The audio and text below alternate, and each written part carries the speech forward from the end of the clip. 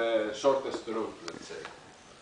Now, if he only wants to visit, say, you only have 2 customers, there are only 2 ways for him to visit them and get back to his house. Okay, he can either visit first customer A and then B and go back to his house, or do the opposite, go like this. Okay. If you have just 2 customers, you have 2 different ways to follow this route, let's say. If you have now 3 customers, okay, there are actually 6 different ways for the traveling salesman to visit those customers and go back here. And for example, he can visit, this is a route. Another possible way to do it is this, say, okay, and so on. There are 6 different ways to do it. If you have in general need n different customers, there are n factorial ways to solve this problem. So as you can see, the time that is required increases very much. If you add 1 more customer to the problem, then the time is increased by a factor of n. So if you have n customers and then you want to solve the n plus 1 case, the time required is this. So it's the previous one multiplied by n plus 1. So this thing can get out of hand after some number of customers. And so if you say, excuse me a little bit, 30 or 40 different customers, you might need centuries to solve this problem by enumerating all the different solutions.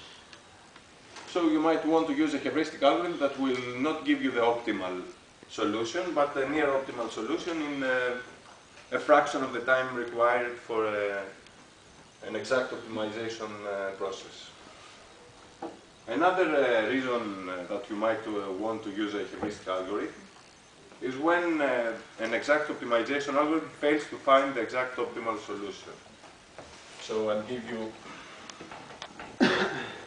another example. Say we have a function to optimize of 2 variables. Okay.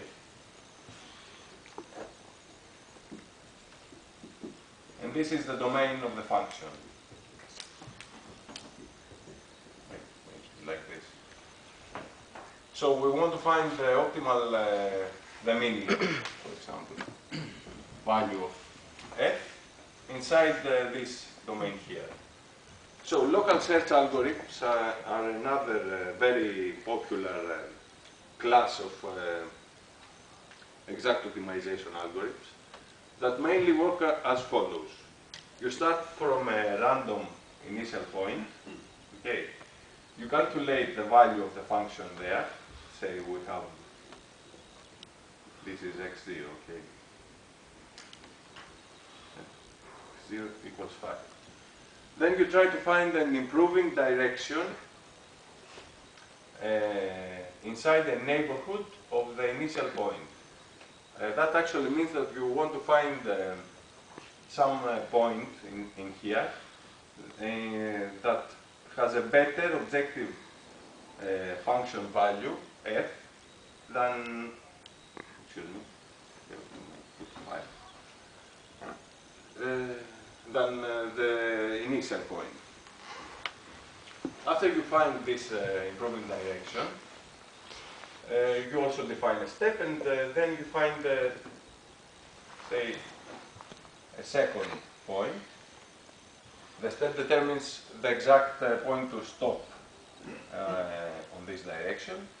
And that is the second, say, solution that you're going to calculate, which will have a better objective function value than the previous one, say, for example, 3. Okay, then you do it again.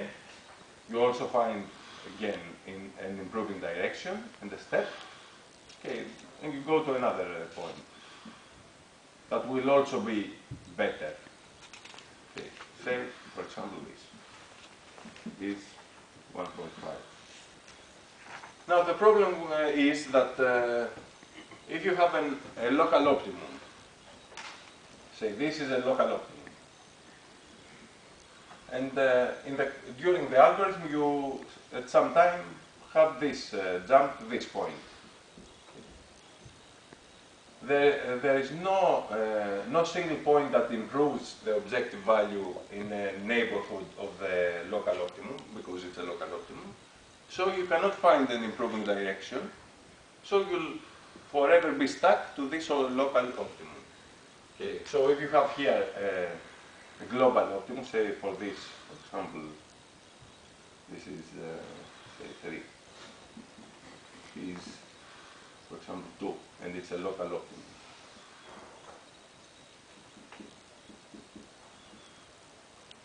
And this is the global optimum, where